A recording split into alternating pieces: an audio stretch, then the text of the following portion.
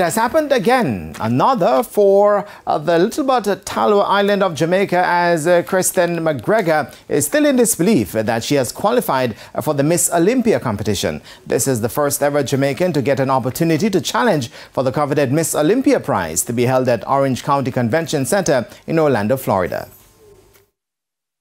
Jamaica's professional IFBB pro athlete Kristen McGregor secured the honor of becoming the first ever Jamaican female bodybuilder to qualify for the Miss Olympia competition after taking gold in the figure category at the Mr. Big Evolution Pro competition in July at Casino Estoril in Portugal.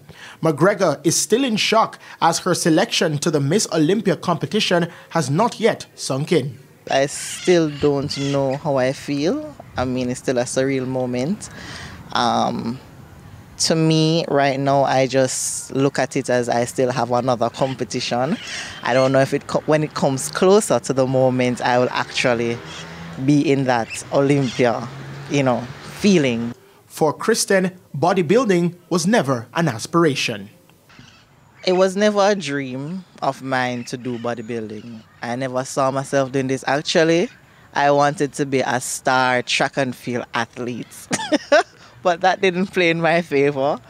And, when I say bodybuilding shows me, I have been overcoming year after year, improving year after year, and my achievements have been tremendous.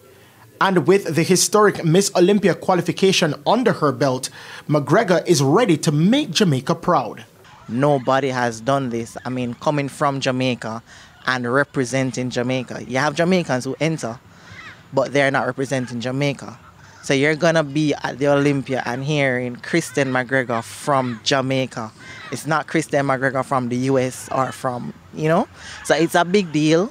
And it gives a lot of Jamaican bodybuilders who really take the sport seriously to try their best to get to that level because they realize it is possible. The Miss Olympia competition will begin on November 3, 2023. Christopher Scott, TVJ Sports.